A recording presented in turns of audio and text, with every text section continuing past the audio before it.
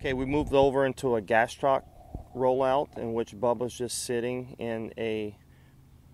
position in which he can get all the pressure on the calves, and he's going to start down as low as he can to the Achilles until it hits the bottom of his shoes, and then he's going to roll up, trying to keep constant pressure on the calves and rolling it all the way up to the back of his knees. Again, the calves are going to be very tight after hard training, and this is an excellent way to increase the recovery mechanism in the lower body.